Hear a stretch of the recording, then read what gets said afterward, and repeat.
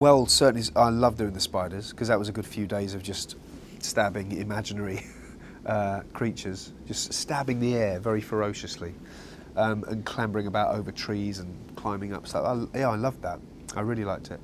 The dragon, of course, was great fun. It's technical because all you know, it's all cheated eye lines and it's all lines being read in and you not actually seeing anything or hearing the character's voice, but they're great scenes. You know that as you do them, the stakes are high. It's really, really important stuff that you're playing. So it'll look.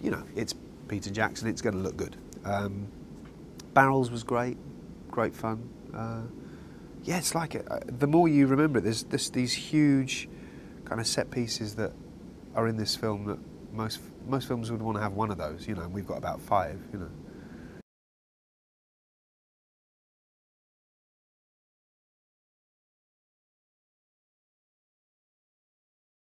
He's really surpassed himself, I think. Yeah. I mean, when you're on a new set, the sets are the best things I've ever seen. Whether it's Mirkwood or Lake Town or this set, Smaug's lair. I've never seen anything like that, and so all the actors would wander around for the first day, just going, "Jesus Christ, have you seen it? This is just..." and seeing bits that they've made, painstakingly crafted, and then a few days later you are used to that, and then you want the next one, and then you want the next one, and when you're on location in New Zealand, the landscape is so beautiful. You feel very, very lucky to have that. But then equally, you're spending a lot of days just in front of a green wall, looking at tennis balls. So it swings and roundabouts.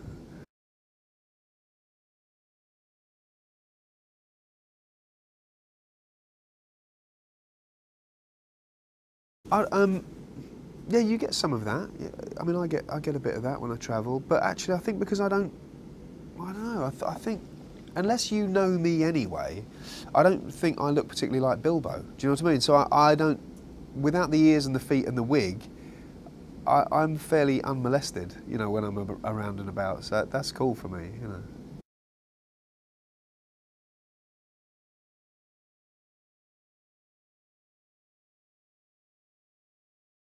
I hope so. Yeah, I hope so.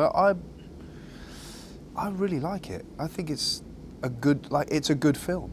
It's a good, big, epic film. I hope they like it. I think it's probably better than the last one.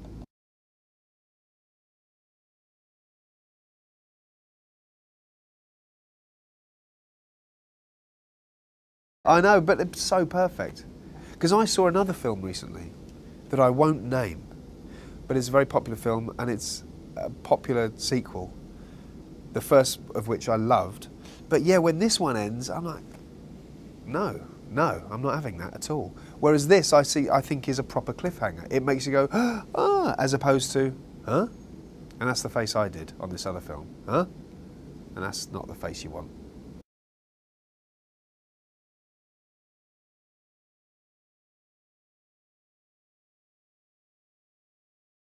I do. I don't want to be bored, and I don't want to be boring, and I think it's very easy if you're doing the same take 20 times exactly the same way with no change in intonation or anything. Life is way too short to do that, you know what I mean? So, no, I'd much rather play. It's why I got into acting in the first place. To play and have fun and discover how this character thinks about something. And sometimes you can't pre-plan what a character thinks. It's that old phrase, how do I know what I think until I hear what I say?